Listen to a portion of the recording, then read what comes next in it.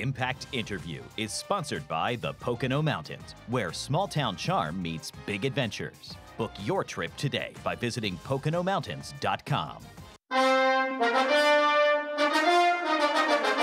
Well, welcome back to Nittany Game Week. It is time for our Impact Interview, and it is not a stretch to say that our guest has had a profound impact on the way that you view sporting events all across the country. We have got NBC producer Matt Marvin. He's a 6-time Sports Emmy winner. Matt joined NBC Sports in 2000, has served as the lead producer of NASCAR on NBC, Notre Dame football on NBC, and the NHL on NBC. Also a veteran of 10 Olympic Games and 5 Super Bowls. Matt, thanks so much for joining us. We appreciate the time.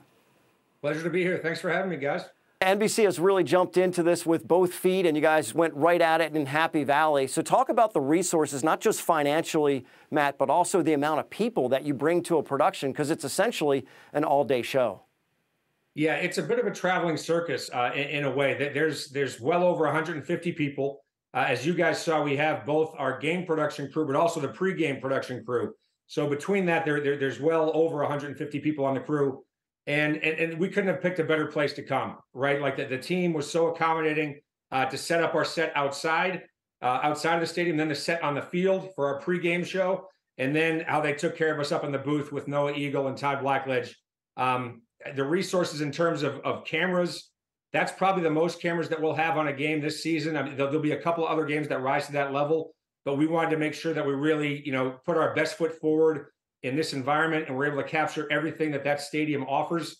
And hopefully we did that. You hired 2 guys that really represent 2 of the best on-field and off-field leaders in Penn State football history, in Todd Blackledge and Michael Robinson.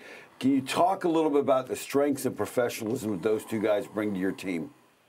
Yeah, I mean, I guess we'll start with Todd Blackledge. Once we found out that we had the Big Ten, we didn't really have a full college football package, if you will. We've been doing Notre Dame on its own for so many years. And, you just start getting into a room and throwing out names. Who can we get? Like, who's available? Who's the best person out there? And all those roads led to Todd. I mean, Todd, to me, is kind of the face of college football. Listen, there's a couple other guys out there, obviously, that are fantastic at their job. I've always gravitated towards Todd. He just, everything is about the game. He breaks it down in an easy way, but he also points out things like nuance. He's really the total package. And then I got to meet him, and that just furthered our belief that, hey, this is our guy. And thankfully, I'm not part of the business end of it, so I don't really know behind the scenes how that stuff worked out. But thankfully for us, apparently Todd felt the same way. So he gave us instant credibility, if you will. Like that to me is what Todd Blackledge did. And then in terms of Mike Robb, that was a little bit different.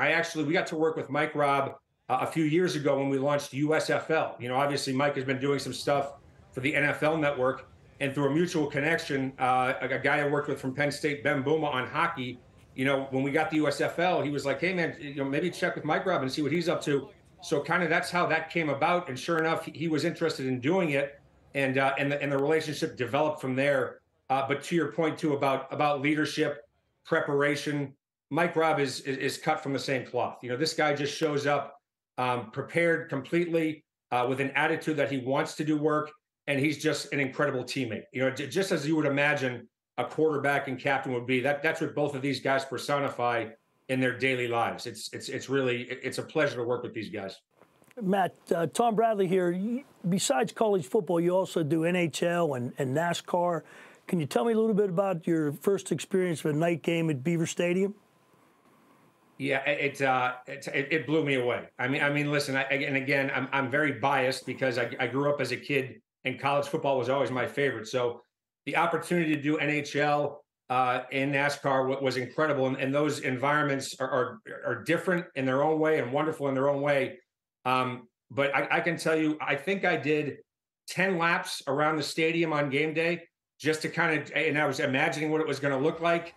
And then, we kept watching tapes of the whiteout games because we knew it would be somewhat similar, not exactly similar, but very similar in the way the team comes out. And I was almost breathless after the first 2 to 3 minutes of our show, just because I was so amped up. And when you see the team burst through the door, they come out, the pom-poms are going. There's just nothing like it. And then, when you find out at halftime that it's 110,747, I mean, that speaks for itself. There's really not much else you can say. It was unlike anything else I'd ever done. It was fantastic. Well, I'm impressed. 10 laps around that stadium, man. You really did soak up all the atmosphere. I burned some calories, man. I was just so amped up about it. And, checking out where our cameras were and envisioning, hey, this is what's going to happen when the team runs out, and just trying to get a feel for it. It was you don't get those opportunities too often, and I just didn't want to miss out on anything. So early in the morning, I went out there multiple times, took some laps, and really tried to breathe the whole thing in. Well, that's really cool to map it out. And guess what? In the future, you get to take some laps around the Rose Bowl and the LA Coliseum. Talk about that expansion out west. Yeah. I don't know if that complicates things, or, I mean, it just increases the level of excitement, but you're going to have to expand the operation all the way out west for the Big Ten.